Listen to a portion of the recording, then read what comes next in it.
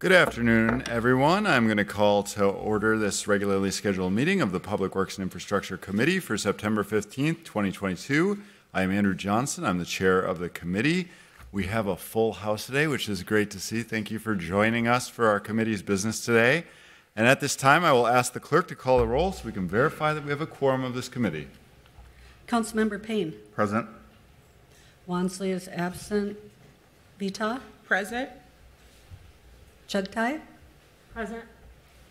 Vice Chair Koski. Present.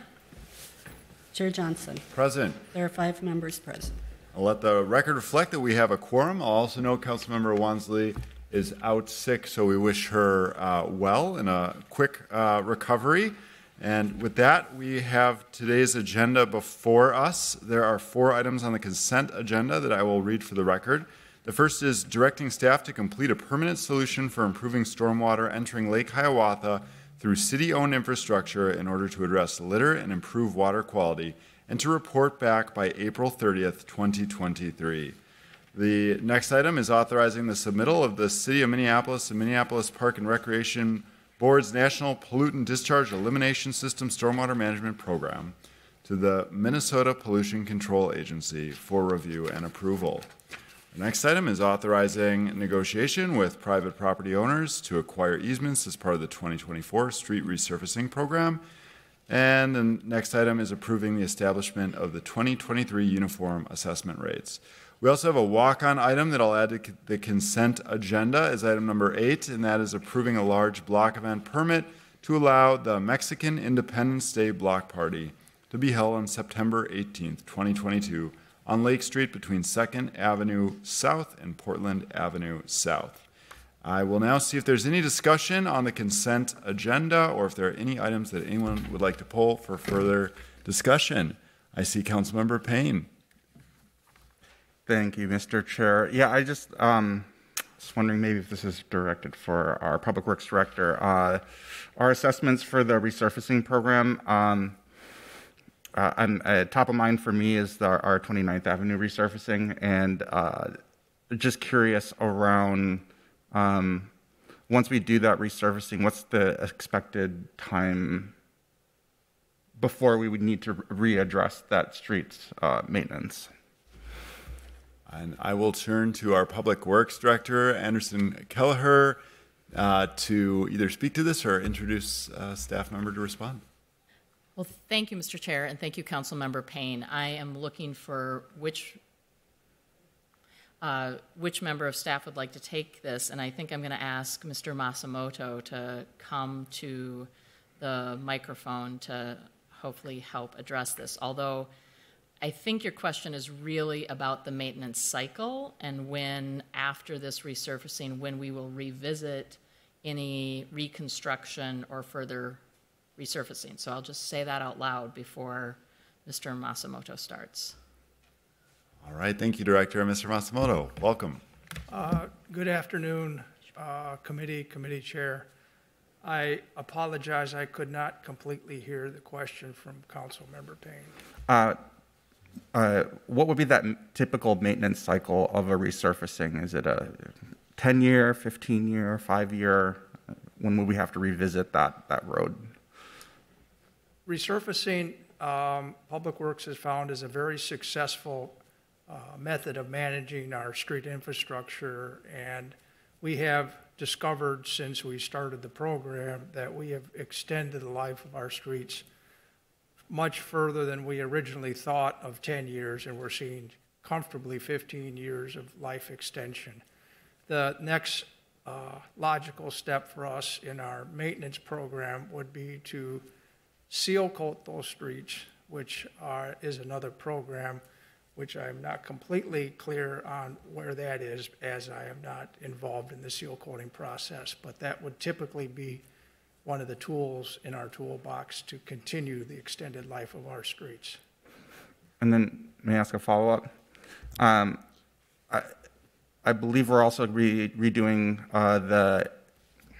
we're incorporating the ADA ramps within that resurfacing project. Do we know if there would be a potential for any like curb bump outs through the ADA ramp, or is that a pretty standard ramp installation that doesn't really have a lot of flexibility? The intent of the resurfacing is to follow the federal guidelines, which is upgrading the corner ADA ramps along with our resurfacing. As far as any additional possible enhancements, I will defer to someone else in the Public Works Department. Director. So, Mr. Chair and Councilmember Payne, I know this has been a great subject of conversation in the area around 29th Street. And in fact, I went and took a drive up there with our staff this week. And I think that in the resurfacing situation, we're really looking at staying within those curb lines with the upgrade of the ADA pedestrian ramps along the entire section that will be redone. And we are also looking at if anything else can be added by the use of paint, potentially being able to add some sort of bike lanes in the area, looking at how wide that street is.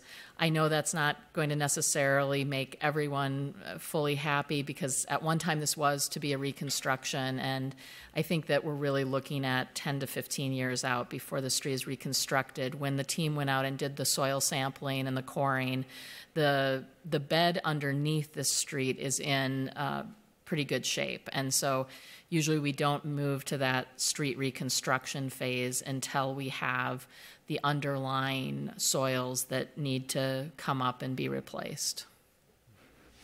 Thank you. All right, thank you, Councilmember Payne. Any other comments or questions from colleagues? Not seeing any. I'll just add a quick comment on item number 4, this staff direction. I just want to extend my appreciation to Director Angie French and to Liz Stout for all of their work on this as well, and their continued advocacy and commitment to improving water quality. This is once you start peeling back the layers of the onion, this becomes a very complex issue, a very difficult one to solve, and in this case, infrastructure that was put in place before any of us, anyone in this room was working at the city, yet it is our responsibility to address concerns around infrastructure that is contributing to water quality impairment and adding litter. And so I know they continue to do a lot of work on this front. I'm really appreciative of all their work. So thank you very, very much.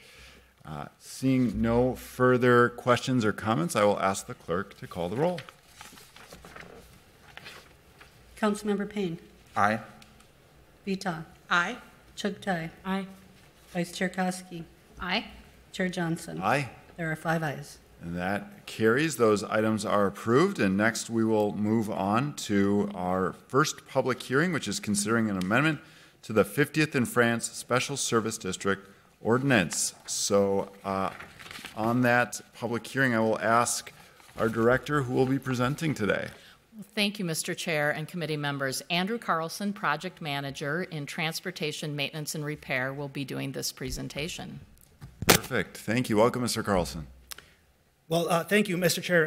Hello, Chair and Council members. My name is Andrew Carlson. I am the Project Manager for Special Service Districts.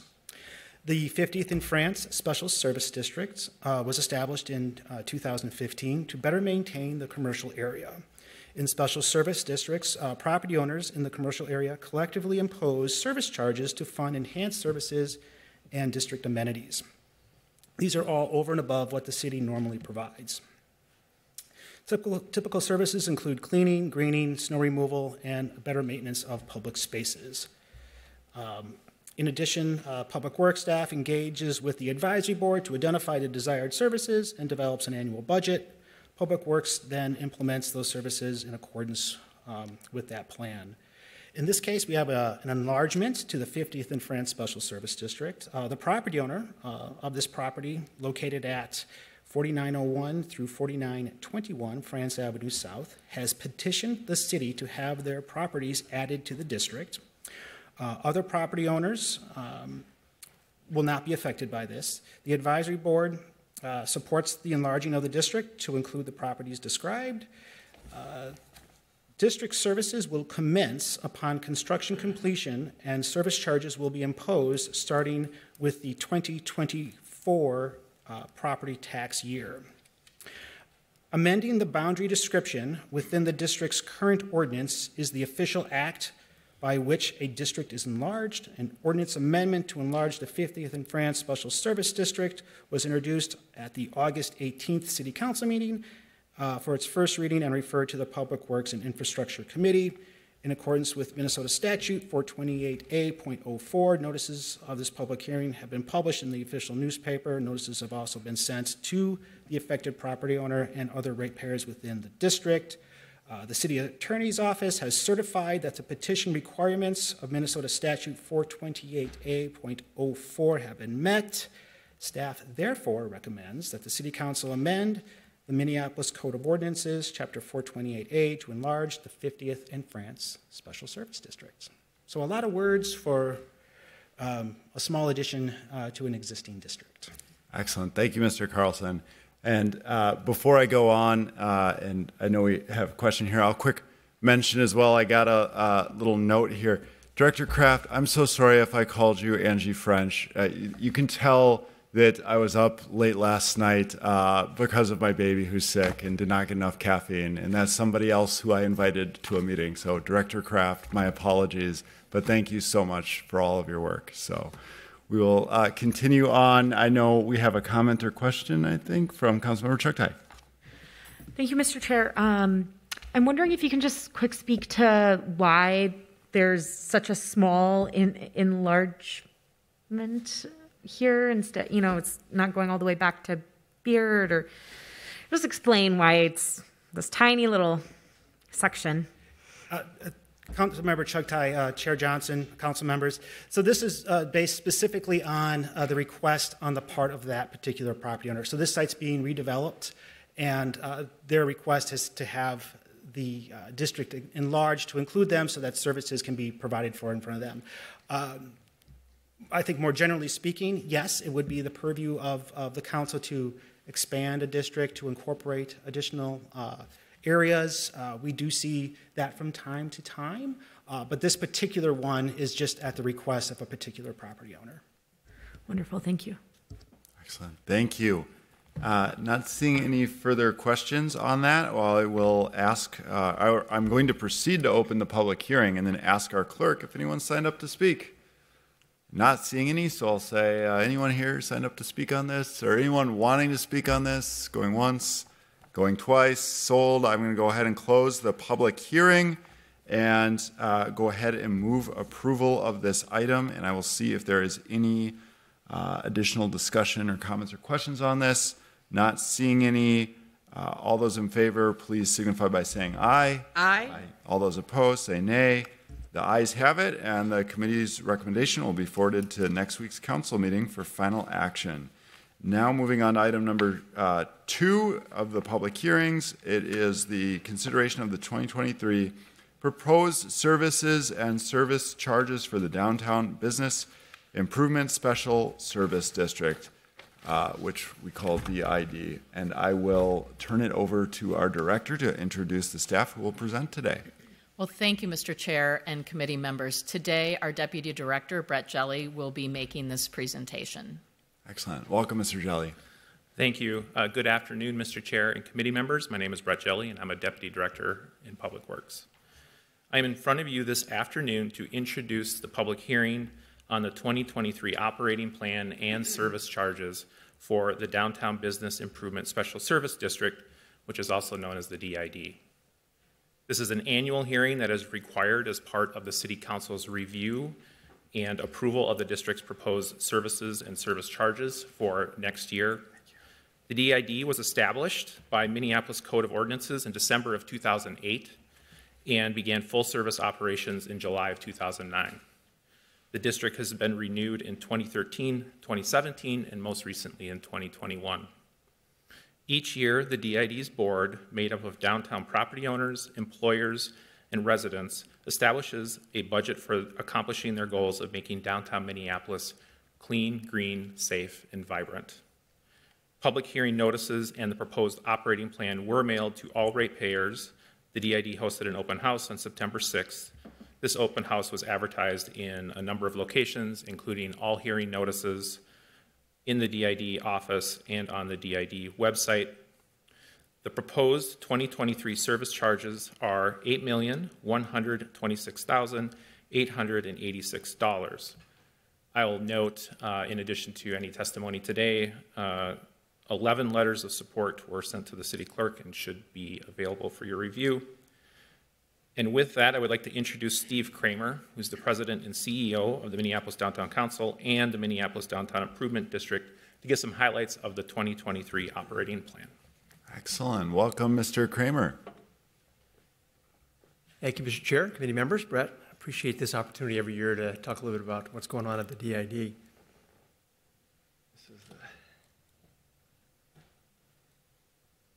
So you help me with the, there we go. Great, thank you, Brett.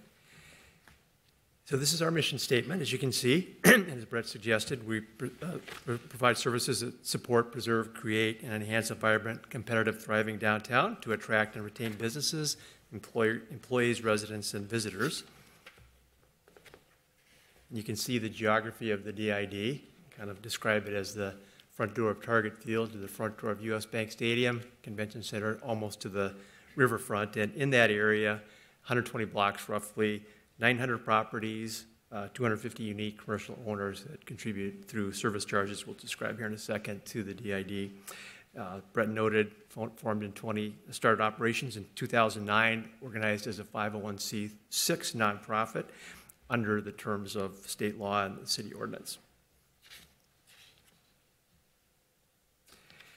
So how do we come up with that $8.1 million or so? Can we assess service charge in two different parts of that overall district? So you can see the peach color is the primary service area for DID, and the blue is the secondary area. In that peach area, 100% of the charges created through the formula that I'll describe here in a second are charged, and then in the blue area, 50%.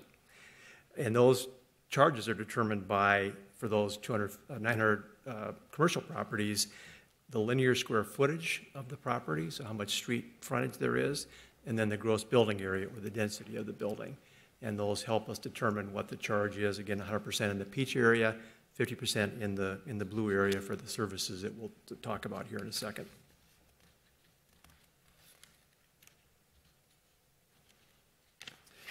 Those activities fall into these main categories, and we won't talk about all of them, but we'll talk about a few of them. Certainly our Ambassador Livability and Safety and Communications Program, Public Safety, Community Outreach Partnership, Social Impact, Placemaking, Activation, Community Engagement, very important, Maintenance and Repair of enhanced streetscapes, and then Greening and Public Realm improvements.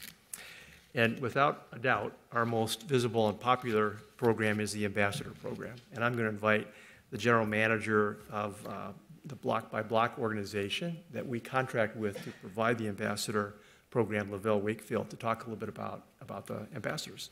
All right, welcome. Thank you so much. First time in front of the city council, so excuse me if I'm a little nervous, but like Mr. Kramer said, we are the contract provider for the DID. We were our block by block, and we do provide all of the hospitality, cleaning, safety, and outreach services to the Downtown Council. With that being said, our hospitality program is, bar none, it's one of those services that is probably the most visible that you will see throughout the downtown area. It is where the businesses get the bang for the buck. This is where we are here to really showcase our city and what we have to offer. Our cleaners, of course, are the bread and butter. They are out there making sure that the city is clean, making sure that the city is presentable, making sure that we are able to have that have those things clean for the city. We also have an overnight crew that does power washing. They go through and do block faces throughout the city, making sure that the sidewalks are clean and debris-free. With that, we also operate a street sweeper that goes around downtown. So if you're ever out pretty late at night, you'll see the street sweepers and the power washers out there busting through that grime there. Our livability program does outreach services to the at-risk communities in downtown Minneapolis. They also serve as a intermediary, an intervener in situations, and being able to kind of de-escalate some of those situations as well. And as you can see on this slide here, we have a total of 79 employees. 59 of them are Minneapolis residents, and more than 37 have been employed with Block by Block for 4 or more years. And these statistics here are some of the data collection points that we've gathered over the years. 388,000 bags of trash have been removed from the city, and we do that not lightly. It is not clean work. It is very dirty work. It is the bane sometimes just to get that garbage and pull it out and get it on you. You know, I went through that. I've been out there. I pulled those garbage bags, and just to see this number always just kind of brings a little light to my eyes, just to know that like we're able to track this and kind of really get this get these things off of the street. And with that, I'm going to pass it back over to Steve. All right, thank you. Thanks, LaVille. So these days, without a doubt, safety is the number one issue for all of us, right? No question about that. That's certainly true downtown as well. And DID has always been very focused on that issue. And as you can see, of the budget, over $3 million is allocated towards a variety of safety strategies. And I'm proud that over the years, DID really has developed a comprehensive approach to safety, certainly working very closely with our law enforcement partners. And you'll hear from Inspector Peterson, the 1st Precinct Commander, as well as other law enforcement agencies, but also a wide variety of community partners. And let me just, I like this, let me go back one.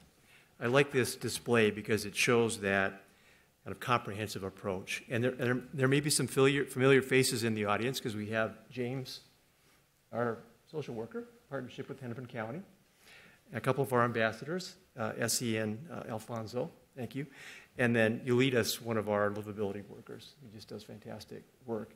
And other community partners as well, Mad Dads, 21 Days of Peace. We have a strong communication link out of the 1st Precinct to the Safety Communications Center that helps integrate communications between private security, public law enforcement, these community groups. So it really has evolved over the years since 2009 into this very comprehensive safety approach. These days, with the preoccupation that certainly we have, and I know you all support, of kind of reactivating the downtown economy, a big part of that is getting office workers back. And so there's been a high demand for safety workshops. Shane Zahn, our safety director, Renee Allen, the community crime prevention specialist from the 1st Precinct, have done dozens and dozens of these discussions with downtown workers to help kind of build confidence about what the reality of safety is versus sometimes what the kind of larger perception that's not necessarily grounded in reality is. And so that's been very, very important for us to do, especially these days. And I also wanted to highlight kind of a community storage program that is very much a partnership with the city. It's located in Ramp B, so we work with Public Works, with MnDOT, and that offers an opportunity for folks who are on the streets to have a safe place where they can store their belongings, which is just really important in terms of their ability to apply for a job or go look for housing or any number of things that are much easier to do without literally dragging your life and your belongings along. I happened to be with some folks from Street Voices of Change earlier today, and they said, this program is full, we need to expand it, and we're actually working now with you all to try to expand this program. So just again, an example of sort of the breadth of safety-related activities that DID has engaged in over the years. The companion to safety in terms of getting the downtown economy back alive is activation and vibrancy. And that's another strong focus area. We have a storefront office in the 600 block of Nicollet and the Gavade Common project, and it's a very active place. You can see the chess board out front. There's always an active chess game going on. We have a partnership with the Sunshine Shop where people can come and actually get clothing for free occasionally on our First Tuesday socials. We have a street show performance where there are curated street performers up and down Nicollet and other parts of downtown. So that's part of the activation program. Farmers Market was back this year on Thursdays. Every third Thursday, we kind of made a special effort at the corner of 8th and Nicollet to enhance that with our Downtown Thursdays program, and you can see some of the activation that occurred there. Nicollet Street Eats program in the bottom corner there is a partnership with NEON, Northside Economic Opportunity Network, and those are the best food around for downtown this past summer. And then finally in August, we had our annual Street Art Festival, which was a great 2-day event over a weekend, and some of that art was actually out for several weeks until it started to rain and it got washed away. And then last thing I'll highlight before talking briefly about the budget, we also have maintenance responsibilities, especially for Nicollet. And now that Hennepin is almost done, I just got an email today that the bus shelters on Hennepin are going in October and November, and some of the buses that got shifted from Hennepin to Nicollet are going back to Hennepin in December. So that will be great. Nicollet is primarily a responsibility of DID to maintain and operate, and we have enhanced responsibilities on Hennepin as well, especially for these beautiful flower gardens that you can see depicted there in the lower right-hand corner. And then finally, as Brett said, our overall budget is a little over $8.1 million. That does represent a pretty big increase compared to past increases, an 8.45% year-over-year increase. Our Budget and Operations Committee was unanimously in support of that. It reflects both the reality that the Ambassador Program, which is our main expense, is increasing in cost. We've also have a little more capacity in that program to do some new things starting next year, perhaps be more visible in the skyways, perhaps be able to respond to specific needs in the city. We often work with Meet Minneapolis to help conventions that are in town that want that additional presence for their convention visitors. And it also reflects the fact that we are now responsible for some of the maintenance on Hennepin Avenue. So with that, Mr. Chairman, I'm happy to answer any questions if there are any, but I also know there's some folks here to testify. Great. Thank you so much, Mr. Kramer. I will see if there are any questions from committee members first. And reminder to committee members as well, we are going to open the public hearing and have that as well. So maybe just questions at this time rather than comments. But Councilmember Payne. Thank you, Mr. Chair. Yeah, I was just curious, looking at the three sources of revenue, the linear foot, the gross square footage, and then this opt-in. Aside from the opt-in, is it all assessed similarly? And then are there any restrictions to those funds? The formula, the gross linear square foot and gross building area applies equally to all the commercial properties, again with the caveat, council member, that there's the 100% rate and the 50% rate based on that map that I showed. The opt-ins are quite variable, from the city opting in as though they were being assessed, which was part of the original setup of DID in 2009, to other organizations that are exempt from special services districts but wanting to participate based on just some kind of negotiated payment. So it's quite variable in that respect. In terms of restrictions on the use of the funds, we're governed by state law and city ordinance, so any restrictions would be embedded there. They're all pretty basic things that you can see that are kind of supplemental of city services, so we don't supplant city services, but we supplement those in these areas of cleaning, greening, vibrancy, and safety. And then I was curious around the geographic boundaries. I know that, for instance, North Loop has become a much more vibrant part of downtown, but it's technically not within that district. What does it look like to reflect our growing downtown footprint? Yeah, no, that's a great question. And we've actually had conversations with North Loop about whether, if not an expansion of DID, a separate special services district there might make sense. I think the challenge for North Loop and other parts of the riverfront that are not in the current boundary is that under state law, residential property is exempt from a special services district.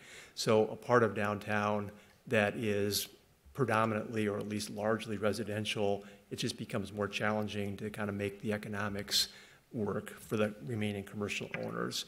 But I think those discussions will continue off and on, and there's actually probably going to be a dialogue at the state legislature at some point, not driven by us, but driven by some other cities that have DID-like operations, about whether that might change, or maybe there'd be a local option for a city to include residential property. But right now it's excluded, and so that's kind of the limiter in terms of North Loop or the Mill District.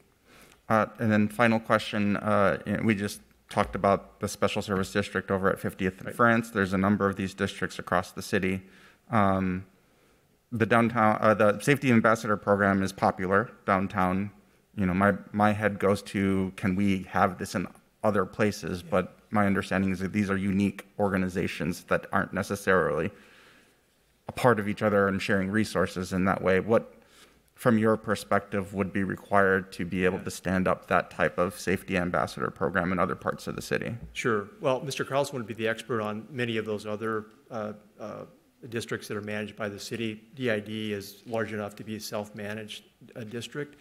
And so I think there's both that governance distinction and maybe more importantly, I mean, we have the great benefit of being able to draw on this incredible commercial property tax base and downtown to generate this now $8 million plus budget that allows us to invest in the kinds of programs, including the ambassadors. You know, some of the commercial districts, it would be challenged financially, I think, to be able to stand up the program. Our view always has been, when asked, we were delighted to work on a technical assistance basis with any area that might want to try to do that, if not based on service charges or assessments, perhaps philanthropy someplace. So that is an open offer to any part of the city, that to the extent that we could help plan something like that, if the finances could be figured out, we're there to help. And then final question. 2020, 2021, all the headlines were the death of downtowns across the country. And I think that we've seen that to not necessarily be the case, but there are these macro trends of folks working in more hybrid or remote configurations. How are we thinking about the role of downtown as some of these kind of, I don't want to say post-COVID, but permanent COVID future? How are we thinking differently about the role of DID and how it can support our downtown district? It's a great question, and we just finished the DID strategic plan that kind of asked ourselves that very question. And on the downtown council side of our organization, we're about to enter into a planning process next year to also ask that question. I mean, the way I think about it, Mr. Chairman, Councilmember Payne, and others, is there are a number of streams that feed the downtown economy. Certainly, the office population is one of those, and that's the one that probably is going to be most different going forward for the very reasons that you mentioned. We also have events, and those are going well, and conventions are beginning to come back. So those other streams are at various points in the recovery curve. I do think that our downtown is going to change in terms of it's going to continue to be a center of commerce and a center for major employers. We haven't seen a major exodus of companies, and I don't expect that. But we won't see as many office workers in that daytime office, 9 to 5 period as we have in the past. That'll have implications for some of the restaurants, some of the retailers, especially at the Skyway level. And so we'll have to go through a period of kind of recognizing the need for some reinvention in those areas. And we're kind of beginning to look at what that might mean. Thank you. All right. Thank you, Councilmember Payne. Councilmember? No. All right. Well, that wraps up with questions. Thank you, Mr. Kramer. So thank you for the presentation. I'm going to go ahead and open the public hearing. I have a list of those who've signed up to speak today, and I'll call your names in order. And if you did not sign up to speak and wish to speak, please see the clerk to do so.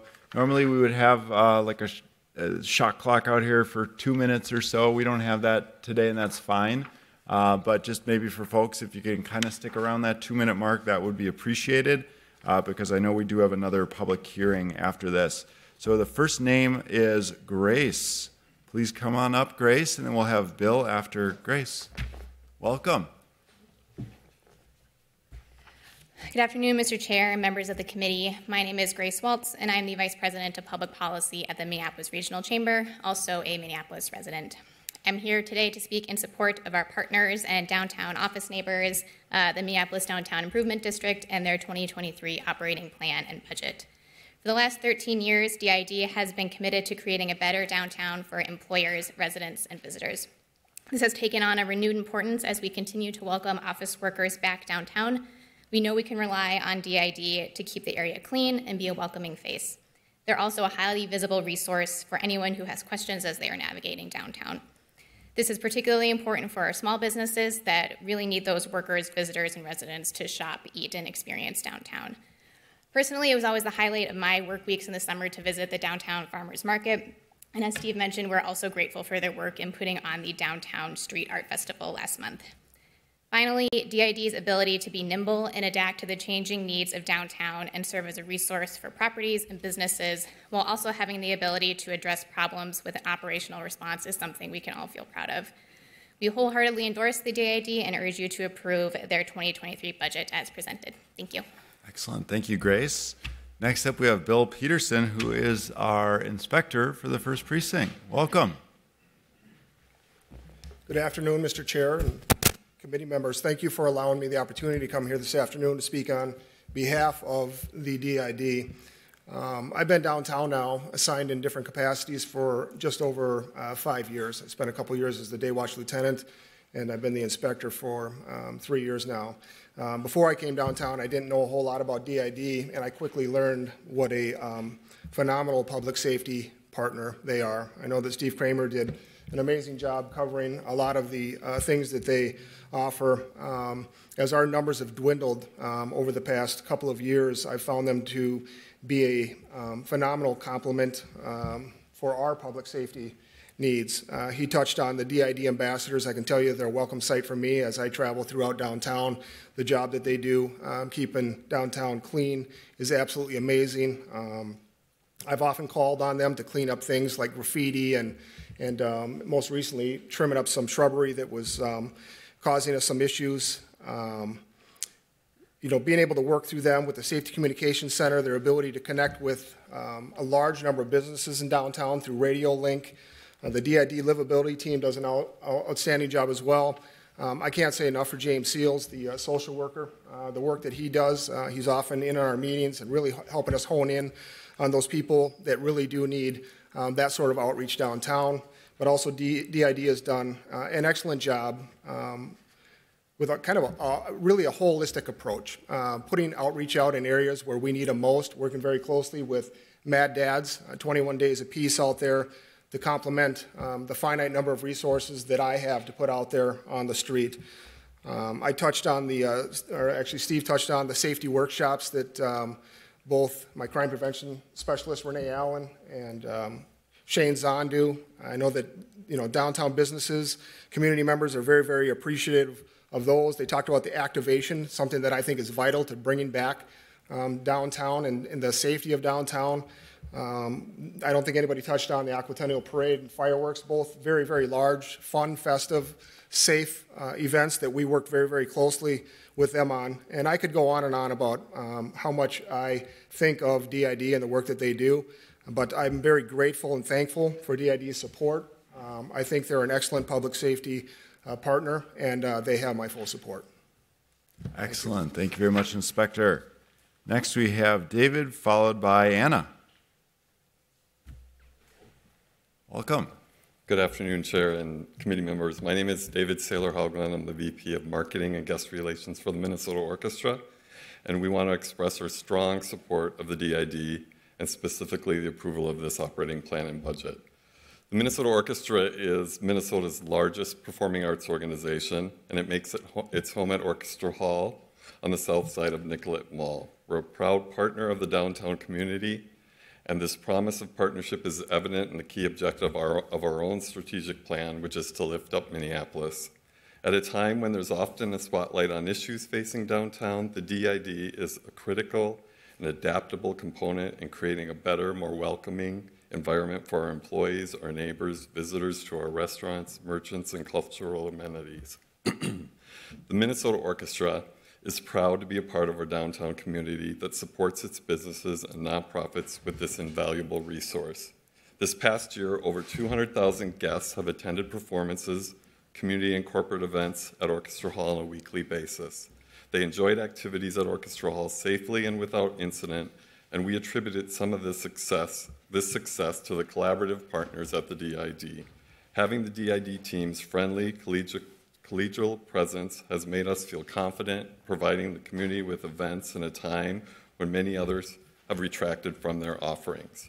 Just outside our front door at Orchestra Hall is PV Plaza, a beautiful refurbished anchor of the Nicollet Mall. This is a vital space for the city and the orchestra, and it helps to build a confidence in our downtown as an attractive place to live and work. and the DID presence is essential in this effort. The DID staff have been great partners, responding quickly to our requests and inquiries and serving as great connectors for us. Our staff has relied on the DID ambassadors and other partners like Mad Dads and the Livability team throughout our entire season. In July, when the orchestra offered its International Day of Music on PV Plaza for the first time since the pandemic began, the DID was an extraordinary partner in helping thousands of audience members feel welcome and safe downtown. The orchestra has always appreciated the important work of the DID in making our downtown cleaner, safer, greener, and friendlier, and never so much have we appreciated than in recent years. The DID model represents the best of what can happen when our core downtown community works together, and as such, the Minnesota Orchestra enthusiastically endorses the DID and urges you to approve this budget. Thank you. All right, thank you, David. We have Anna up next, followed by Elitas. Good morning, or good afternoon. I'm Anna Kostrin. I'm a Minneapolis resident and also a partner at a commercial real estate firm, NTH. We're here downtown, and we help organizations make decisions about their space. And I'm going to keep my comments pretty short because these guys are hard to follow. They've covered a lot of why DID is so special. But I'm talking with a lot of people about, well, what do we want to do with our office space? Is downtown still the place to be? Should we be here? And we often point to the work of DID and the Downtown Council. And seeing the folks in the ambassadors, the livability team, that really helps build people's confidence. Things are changing. They're not going to be the same they were in 2019, but DID is critical to helping people get re-energized about being downtown, participating downtown, and the health of downtown supports the health of our entire city, which supports the health of the entire region. So I want to enthusiastically say I add my support and all the other great things everyone else has shared about this great partnership that DID created to support the community. Excellent. Thank you, Anna. And Elitas, welcome. Oh, it's good to be here. Thank you. Thanks, everybody. It's an honor to be here. It's also an honor to be on the streets, providing the service for the unhoused, such as making EMS calls, getting housing, getting shelter, the Salvation Army. We work with the Adult Shelter Connect at St. Olave's Church. Bringing food and water is really important. And we know we get into the different seasons, blankets, hand warmers, gloves, whatever we can do to provide a service. We can't be just check the box without helping people. And it's an honor to be here and, hearing the people's stories on the streets, putting yourself where they're at, meeting them where they're at, and they just need somebody just to believe in them. And that's where we're all here today. And I just want to thank you just for, allowing us to be here and doing what we do. That's what we do, right? Yes, sir. Got to go out there and get it in, man, And I'd like to say, before I get off this, it's, not having a knot in your stomach and, getting up here and, having the gift to do what we do. And most importantly, we teach our clients on the streets to walk through life and not get dragged through life. And that's what DID is trying to do. Thank you so much for your time. That's it, man. Wonderful. Well, thank you so much, and thank you for all of your work. I want to see if anyone else is here to speak who has not signed up. If so, please feel free to come up. Welcome. Yes, please come on up. And then afterwards, after you're done speaking, if you could please just see our clerk to make sure that our clerks get your information. Welcome. Please. Hi, my name is Darlene Compare. I was in a homeless shelter program at the Salvation Army where I was put at the Millennium Hotel. I was drugged and raped at the Millennium Hotel. I have evidence of everything I'm saying. I'd have made plenty of police reports. I literally came down here, harassed them for the past 2 years. I know who my rapists are. I moved to Eden Valley. I got my Section 8 through Stern County, not through Hennepin County. The Hennepin County staff didn't help us. They treat us like shit.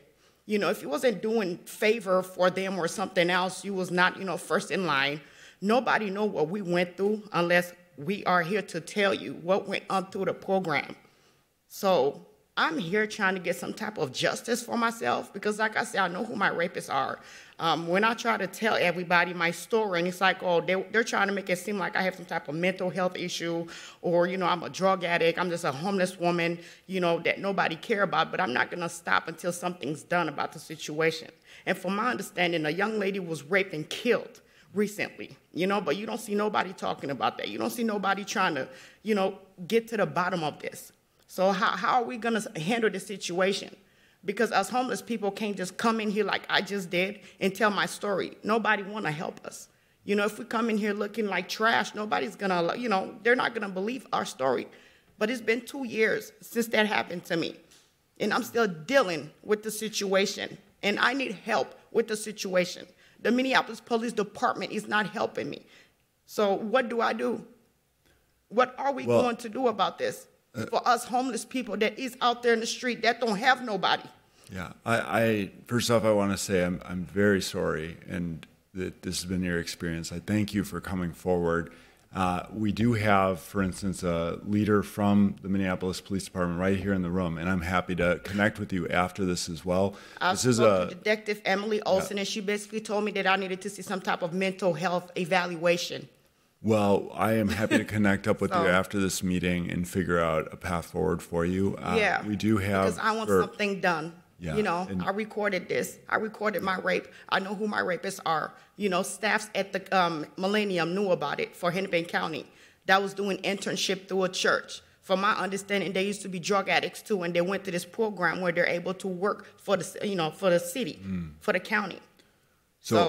So I am happy to connect up with you afterwards. I know we have others in the room as well that are happy to be a part of that. For this specific item before us, this is a public hearing on this renewal of this special service district. And so we are by law required to keep comments limited to that specifically. But I will absolutely connect up with you afterwards. And we got folks here in the room too. Inspector, I see you nodding your head. Maybe you'd be willing to stick around afterwards as well and connect up and figure out next steps. Thank you. So thank you. Is there anyone else here to speak specifically on the downtown improvement district in this item before us who hasn't signed up? Anyone else? All right, not seeing anyone else, I'm going to go ahead and close this public hearing, and I will see if there are any comments or questions from my colleagues. Councilmember Vita. Thank you, Chair Johnson. I just want to say thank you all so much for this presentation, and it's so cool to see the familiar faces from the DID. Eulitis and I met while he was working downtown. It was a really good experience. I was out with EMS on a ride along and ran into him on the site of a critical incident, and he was doing exactly what has been described in this public hearing today, the services they provide for DID. And so thank you. I also see a lot of the entertainment team from the DID sitting in the back. I tried my best every chance I could to get out to downtown Thursdays, downtown Tuesday, whatever day. I tried my best to get out there and support all of the wonderful entertainment. Councilmember Rainville and I put it on our calendars to get out and walk around, and we love greeting the DID staff. I have never seen people more passionate about picking up trash in my life. They love their jobs, they're happy to talk. They're just beautiful stories when you talk to who is working, who's a part of that DID team. These are our neighbors. This is our community that is finding so much joy in being a part of what's happening in downtown Minneapolis. So I mean, you all know that I support the work that you're doing. And then finally, I just want to shout out the two Catherines that watch the camera over at the first precinct for the DID. One goes by Catherine, the other by Kat, but they're both named Catherine. I've been over with them a couple times to watch the cameras to see. They've shown me the steps of City Hall from the cameras. You know, they keep their eye on the streets. They're so passionate because we have so few officers. They're making sure that they're committed to like literally seeing what's happening on the streets in real time so that folks downtown can feel safe. And so again, I just want to thank you all. I couldn't thank you enough for the services you provide in downtown Minneapolis, and really committed to making sure when folks come to visit or people who live here have a safe, clean, welcome, warm experience in the heart of our city. So thank you all so very much. Very well said, Councilmember Vita. Any other comments or questions, Councilmember Chugtai? Thank you, Mr. Chair. I've got just a few questions. I think this first one might be for some combination of Director Anderson Kelleher and then Mr. Wilcox and Ms. Bremer from the City Attorney's Office.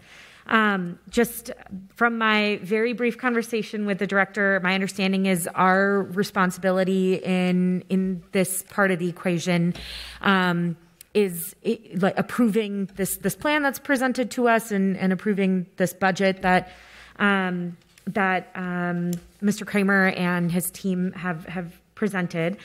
Can staff just clarify why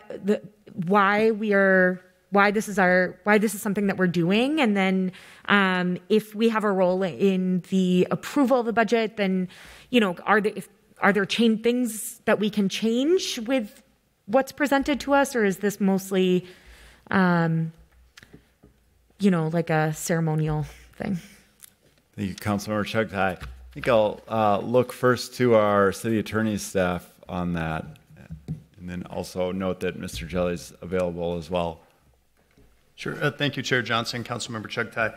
That's a great question. So under our enacting ordinance, which is Chapter 465 of the Minneapolis Code, 465.20, it talks about the special services to be performed, operating plans, and service agreements.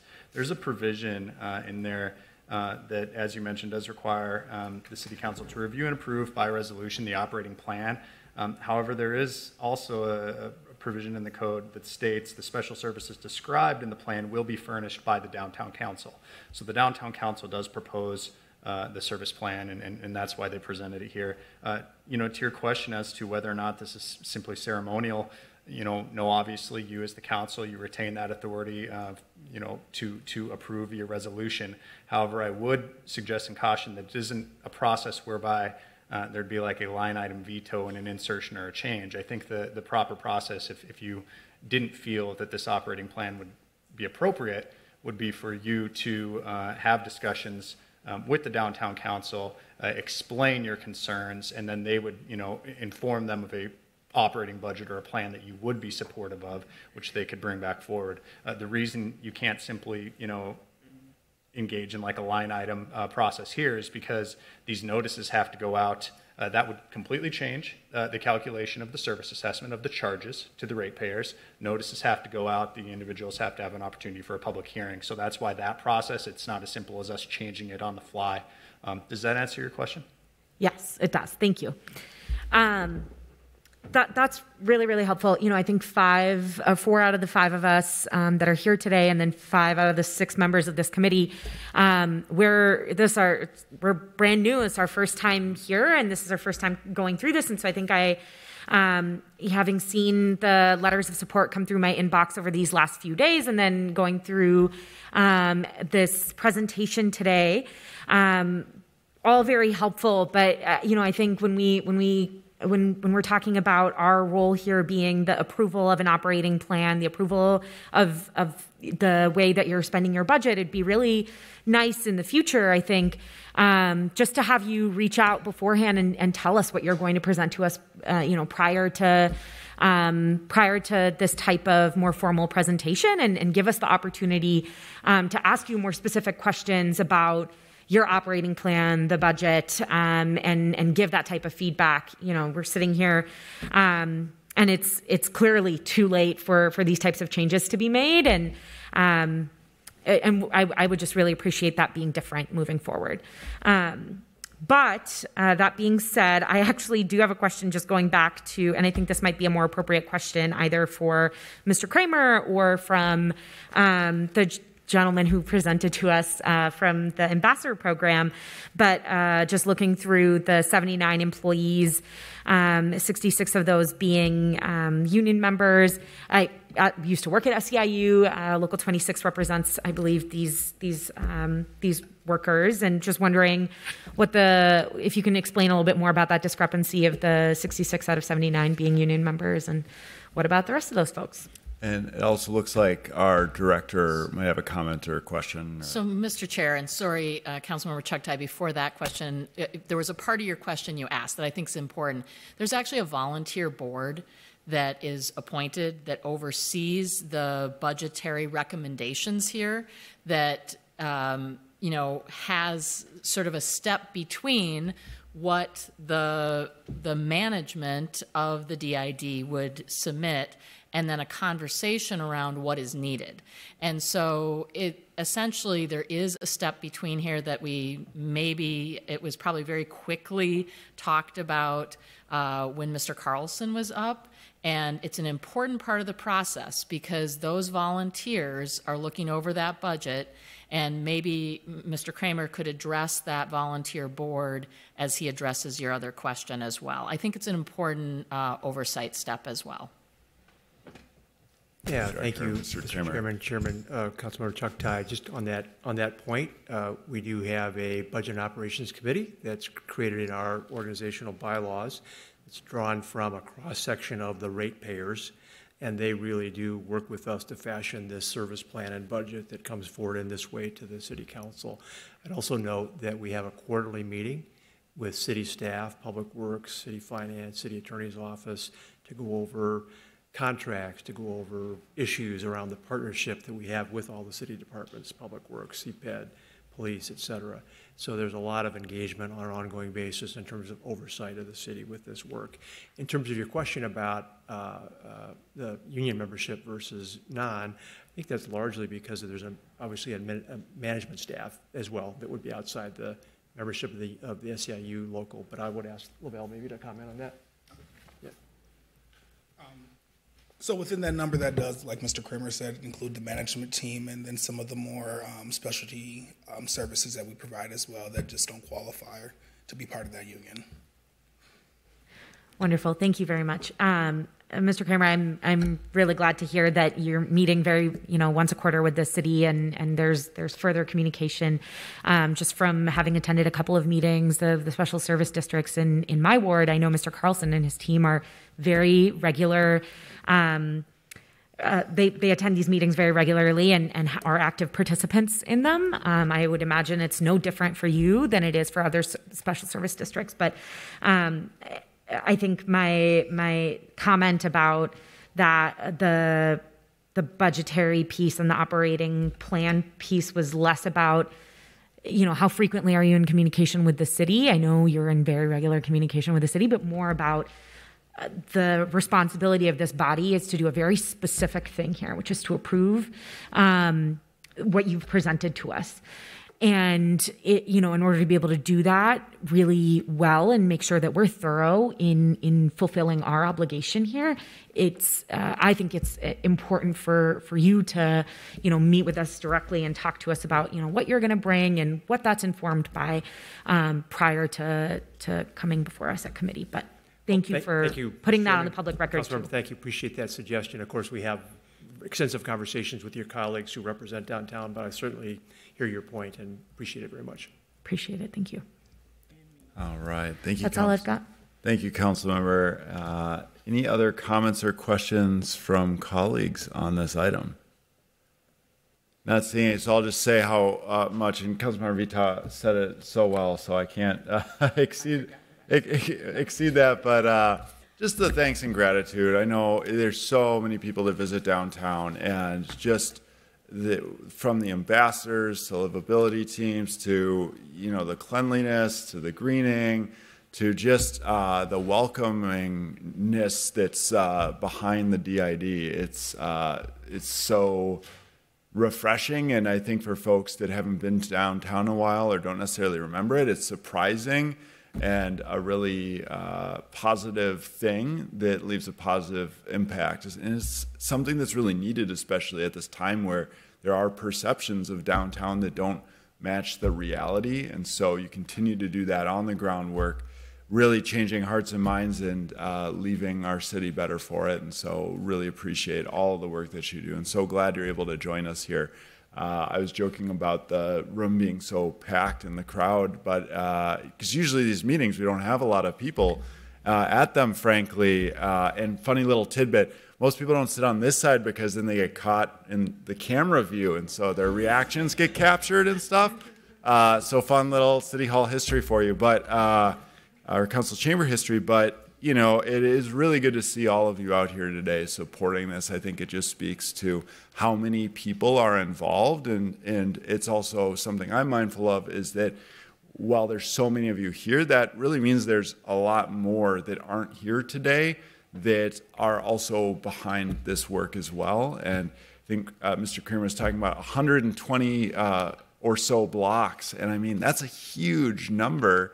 And, you know, one block may contain 50 stories, right? And so it may really represent thousands of people just coming to work and to live and to play and all of that just on a single block alone. And you have at least 120 of them. So it is a really impressive effort. We're really thankful for all of your work. And not seeing any other comments or questions, I will go ahead and move this item for approval. And all those in favor, please signify by saying aye. Aye. Those opposed, say nay. The motion carries. Thank you all very much. And we will go ahead and move on to our third public hearing of the day, which is considering the 2023 proposed services and service charges for 7 special service districts, 428A districts. So I will go ahead and ask our director who will present on this item. Mr. Chair and committee members, Mr. Carlson is back with us for this item. Again, he's in the transportation, maintenance, and repair area, and he is the project manager of all of these other special service districts. Well, hello again, Chair and council members. I was kind of hoping folks would stick around. All right. A special service district allows property owners in a commercial area to collectively impose service charges on themselves each year to create a pool of funds. These funds are directed back in the form of enhanced services and special amenities. The enhanced services and special amenities are over and above what the city ordinarily provides. Each special service district is guided by an advisory board that is composed of property owners or their representative within a district. Each advisory board recommends the services, service frequencies, estimated budget, and the service charge methodology for their district. So for today, we have the 50th in France, 54th in Lyndale, Bloomington Lake, Chicago Lake, East Lake, Lyndale Lake, and the West Broadway Improvement Special Service Districts, all seeking approval for their 2023 proposed services and service charges. These districts are referred to as 428A districts. The 428A refers to Minnesota statute, which grants municipalities the authority to establish special service districts by local ordinance. All special service districts before you today were established under that statute. Just a note, at your upcoming October 13th Public Works and Infrastructure Committee meeting, I'll be before you again to present the 2023 budget requests for our legacy districts. These districts predate the 428A statute, so more to come. Over the summer, Public Works staff worked with each district's advisory board to recommend the services, prepare a budget, and review their assessment methodology for the coming year. These service charges would be collected on their 2023 real estate taxes in the same manner as special assessments. Each affected property owner was mailed a notice of public hearing, and the service charge amount 10 days in advance of this public hearing. What was included in the mailing was a copy of the proposed operating plan and budget. Staff therefore recommends passage of the resolution approving the 2023 operating plan, special services, cost estimates, service charges and the list of service charges for the coming year for the 50th in France, 54th in Lindale, Bloomington Lake, Chicago Lake, East Lake, Lindale Lake, and the West Broadway Improvement Special Service Districts, and authorizing the Department of Public Works to proceed with the work. Lastly, I'd like to note that the combined budget cost estimate for these districts amounts to $787,000 in private investments within the Minneapolis public right-of-way. That concludes my presentation, and I am more than happy to answer any questions. Thank you, Mr. Carlson, for that presentation, and I'm going to proceed to open the public hearing. I'll ask the clerk if anyone signed up to speak on this. Not seeing any. If you did not sign up yet and wish to speak specifically to this item of the special service districts, please see the clerk to do so, and feel free to come on up. If you are here for that, for these special service districts, yes, I see someone raising their hand. Please come on over.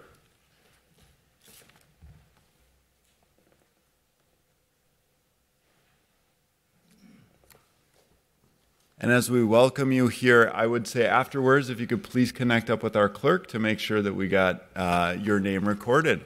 Okay. Thank you. Welcome.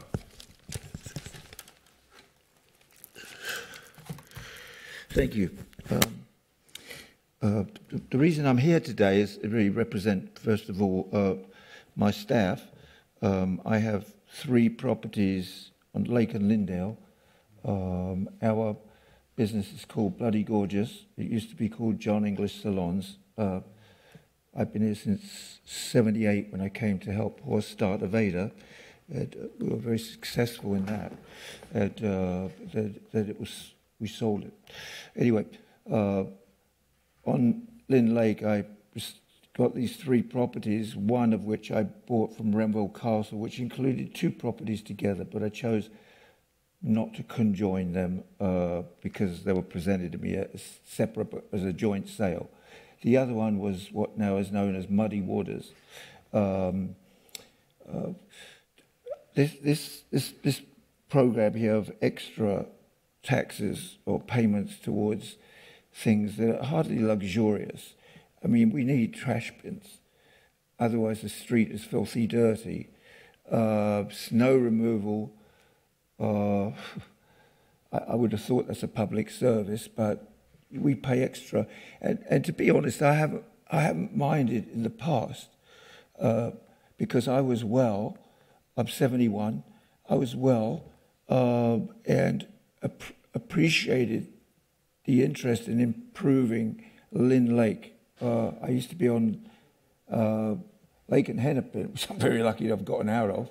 It's got weird stuff going on there. I still can't believe it when I go through that I live there and have 2 houses on that side, one for my in-laws because they're 90, and one for my wife and myself, except I now have to live at my studio because I can't go upstairs. These extra services were fine before COVID took us and Muddy Waters out of business. They left there owing me over $200,000 and gave me the equipment as instead of the money, which is proved not to be very useful. It's been 2 years since they left, and I've been carrying the property taxes, which were assessed based on their success. People looked at how much money they were making. They were making a fortune. I wish I'd been them and not the property owner. Since when I have paid off all those properties, actually every property I have at 71, I've paid off as an investment and as a support system as an elder, let alone a very sick elder. Unfortunately, it's been the reverse. Like, I'm supporting it. Into just Lindale, I'm putting in every 3 months, every quarter, I'm putting in $50,000 to $70,000 every 3 months to sustain my business and keep my people employed at Muddy Waters. To be there, real estate agents are trying to lease it and at this point now sell it, because with things like this I cannot afford to keep it anymore. I mean, I was here last week before I went for my stint at Mayo, and over producing water for my premises, and whether the bills have been paid or not, which they have not been paid. I owe $9,000 and actually $12,000 there, and $9,000 for utility work. Something went wrong in the street. They sent me information on it. I didn't sign it because I didn't have the money to have that improvement. And they talked to my wife and then went ahead and did it. I know you're not the utility department, but I'm trying to present a picture of these things come up and we kind of assess it. Okay. You throw me off now, dear. Where was I?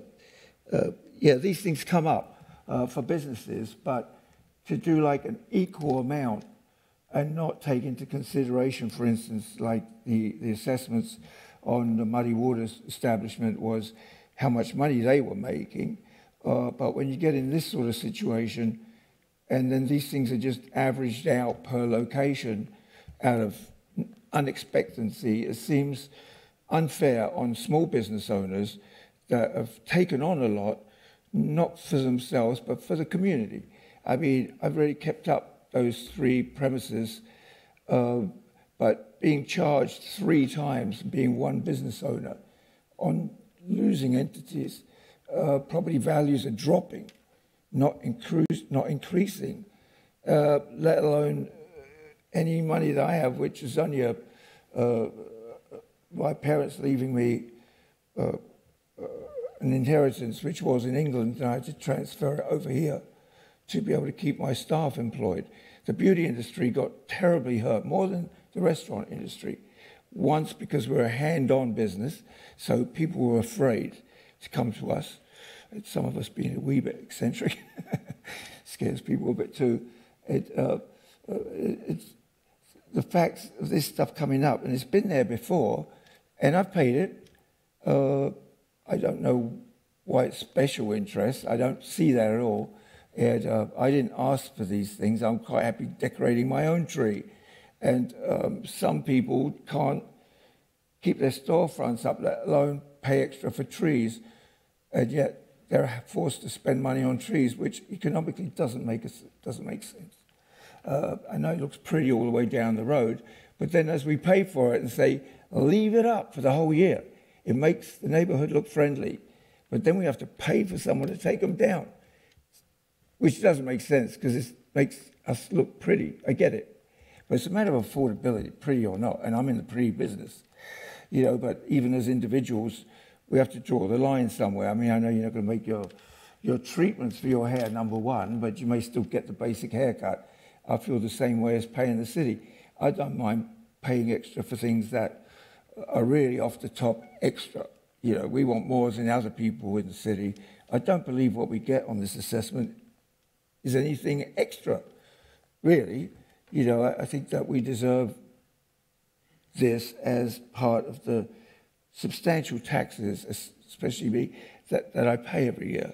And then if I'm sick or the businesses are down now, and I'm paying property taxes, I think this second quarter, $43,000 in taxes. I mean, I'm unemployed, spending my time in hospitals, which isn't free, still trying to maintain enough to even come here and make this point of view, not speaking for myself, but just generally as business owners that may come across health issues that, that no one budgeted for, and yet still showing up at work every day, doing the best we can with what we've got, and then receiving these special assessments without any effort from the city to make exceptions to the rule by extending these payments until maybe it's leased. I managed to do that with one of my homes, this waterwork thing in the street, which I still don't understand.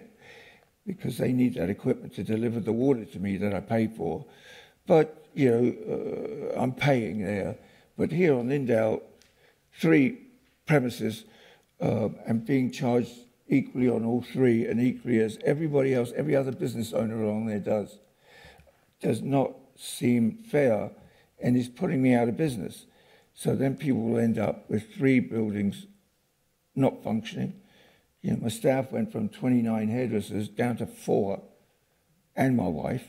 She's came behind a chair at 63 years old. I just physically can't do it, or I'd be doing it to keep my 4 people that are still employed, because, again, they're all sent their freebies from the government, but they sent them to their homes rather than to me to be able to pay salaries. So they don't feel committed to me anymore, and most of them have stayed home getting payments still. And saw that there was a freebie ride from the government as an unemployed person rather than come back to work. If I'd been paying their salary, they would have humanly felt more committed, because they're not bad people. They're just responding to the benefits that they got, But anyway, I'm not going to stand here whining. I'm just trying to represent small business owners that have invested in the properties because they could do more to them and make them look nice, of which I've made a really big effort on. If you see if it's called Bloody Gorgeous, it can't be bloody ugly, can it? It looks ridiculous. And it's a large facility from the street. I mean, 3-4, it's 120 feet of streetscape, but this much money for what I'm getting, I should be able to have it. If I don't have a choice to have it or not, I shouldn't be charged extra. Not even based on the majority, even more so, not on the majority. I'm not a majority small business owner. I'm not the majority. I'm still lucky to be here, thanks to Mayo, as we all know. And I'm grateful for most of the things the city provides to police departments. I just had my front window smashed. It's pathetic that people should be afraid to come to an area, which is more than our area, but it's pretty bad in our area, I've got to say. But what? I don't whine about it. Front of my business has a small parking lot. I'm going to produce valet parking attendants, let my clients know that they're there, they're armed taser-wise, they're safe to pull in there, they can then drive around the back and we'll charge their cars if they're electric, again, to promote the area as a facility that produces the things that people want when they want to shop. I don't know what can be done about it, other than being here painfully and just stating my situation. Yeah. What else can you do? So thank you so much for sharing your testimony on this. If you don't have any other questions or comments on this, once we close the public hearing, I want to address some of the things you said and be able to see if we can get you connected up. What does that mean? Well, we need to. So we're in a public hearing right now. So if you're wrapped up with comments, then what we'll do is we'll see if anyone else has any comments, and then we'll close the public hearing, and then I'll refer back to some of your comments. Okay, this is procedurally how we do this. So I'm sorry if it was a bit long. Oh, no worries. This is what we're here to do. About it, so absolutely understandable. Okay, I appreciate it. Thank you. Absolutely, thank you. Is there anyone else here to speak on this item? Anyone else? Okay, I'm going to go ahead and close the public hearing. And then specifically, I wanted to mention, maybe we could have you connect up with staff, because it sounds like there's a number of different issues there. Everything from, I think it would be helpful to connect up with somebody in the assessor's office, as you mentioned, around the Muddy Waters business. There's some questions here around even things about how decisions are made with the special service district, such as leaving the lighting up or not. There's questions around, is there deferment available as you're waiting to get leased up, which is a very creative idea that I think deserves some merit, and I'm sure staff have some answers to. And then even this question of, you have 3 buildings, and how do you assess when you have multiple conjoined buildings as well, and what does that look like? So I think there's at least 4 questions I picked up from there that I think we could dig into more from a staffing standpoint. So Mr. Carlson, if you're willing to have some conversation as well and make a connection here. And this isn't something that needs to be addressed right now. I think this is more connecting up with our constituent here. And if you're able to help answer his questions offline, and then any additional questions that we need to get involved in the committee, we're happy to. So we can exchange contact information. Perfect. Thank you so much. And Director, comment or question? Thank you, Mr. Chair. I just want to add that Mr. Dodds will join that meeting in terms of the water issues as well, to try to hear what has happened here.